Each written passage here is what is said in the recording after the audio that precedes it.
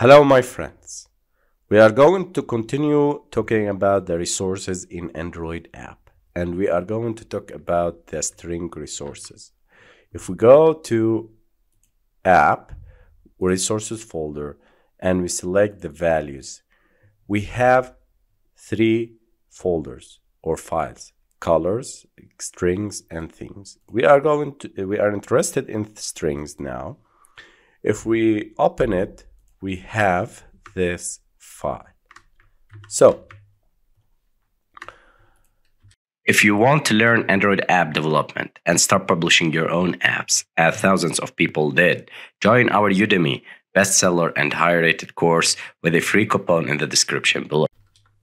A string resource provides text strings for your application with optional text styling and formatting. There are three types of resources that can provide your application with strings, like the string. This is the tag, or this is the tag string that is responsible for the XML resource that provides a single string. Or we can make a string array, which is an XML resource that provides an array of strings. And also we can use the quantity strings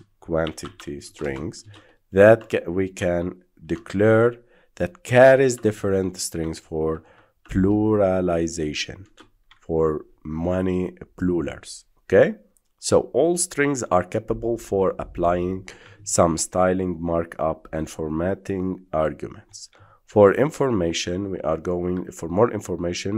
going through this course to make apps that uses the resources and uses the translation and localization in this manner and in this way. So the strings, the string array, and the plurals. We are interested in using the strings. So a string that can be, or this single string can be referenced from the app or from the resource files, such as an XML layout.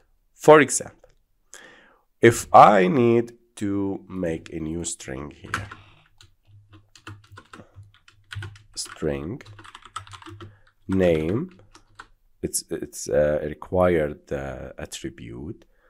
I will name it as text 5. Okay, so what is the text 5? It will contain the value of this, telling us hello, I am, or I am the text, or I am in strings 5. I am from. Okay, this will indicate, if we see this in our application, then we know that it is from the strings.xml. How do you make use of this string in our application? Okay, so we go to the project, we open the main activity or any activity of your own. I will remove this previously created stuff. And the main activity, I will create here a text view. So text view, wrap content, and text size. It would be like 32 dp. And I will give it an ID, text view number 66. This is the text view. I will need to close. I will add inferring the constraints and add them to be matching the constraint here. Okay, so this is the text view 66. Let's declare it in the on create text view equal to find view by id r.id.textView66. Now, how to make use of the strings? I need to put a text inside the text view. I can put here like text and I say hello. Yes, but this is hard-coded string. So you should use string resources. This is what Androids did you tell you. You need to extract string resources. Okay? So what we are doing here is extracting the string resources from the hard-coded to a string folder. So all the strings, put them here in the strings.xml. Now, how to link this string with the text view? We put here in the main activity text, we put, without putting here hello, we can put at string. And what is the name of the string that we have to reference? It is text5. So string slash text5. You see, this is the magic. We put the string at text5 and it has been receiving it directly. Okay, so it receives it from the strings folder and display it under the name of text5. This is the very important not hard code the text in order to put all your strings here.